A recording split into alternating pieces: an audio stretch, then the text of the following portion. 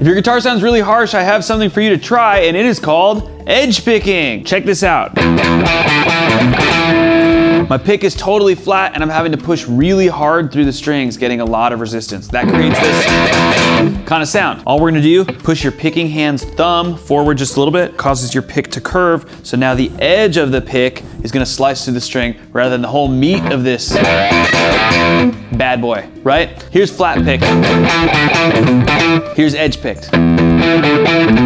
Should slice through the string a lot smoother and should sound better. Edge picking.